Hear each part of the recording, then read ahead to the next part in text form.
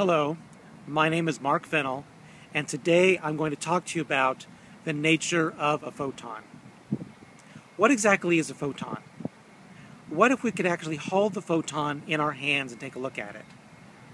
Well, I have seen the interior of a photon, and I know exactly what it looks like.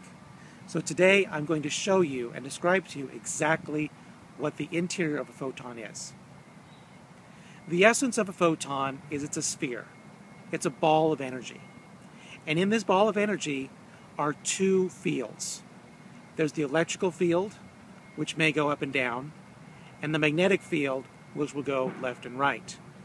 Now these fields are contained inside the sphere, and altogether it is the energy of the sphere that makes the specific photon what it is.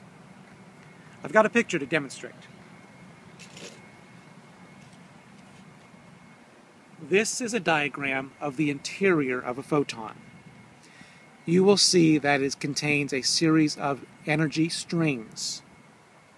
There are magnetic energy strings and electrical energy strings. And all of these strings are contained within the sphere that is the photon. You will also notice that there are spaces between the strings. This is important because the strings are not fixed in place. The strings actually migrate in different directions. And part of their migration, the exact nature of the migration, is one of the factors which contributes to the phenomenons that we observe in electromagnetic radiation.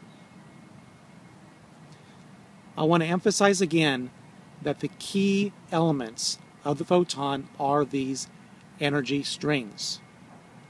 So what are these energy strings? Energy strings are both mass and energy. Einstein pointed out many years ago that all objects have mass and energy. Thus, anything with mass has energy, anything with energy has mass.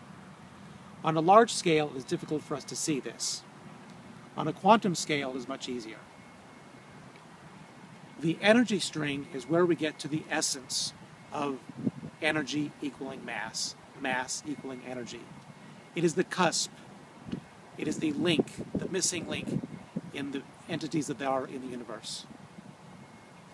Thus, the energy strings are objects that do have mass, but they are containers that contain energy. So each one of these energy strings is an object with mass. Each one of these energy strings has a certain amount of energy. The total number of strings, the arrangement of strings, will determine the properties of the photon. The total mass of the strings, the total energy of the strings, will also contribute to the properties of a particular photon. And as we go throughout this series of videos, and also in my book that we publish soon, you will see exactly how these energy strings will produce all the phenomenon that's been observed over the past 200 years on electromagnetic radiation. So again, what is a photon? It's a sphere with energy strings. Two types of energy strings: electrical energy strings and magnetic energy strings. Each string has mass, each string has energy. The arrangement of strings, the number of strings, the total mass, the total of energy inside a particular sphere is what makes a particular photon unique, producing the frequency, interference, diffraction, all other properties, which will be shown in future videos.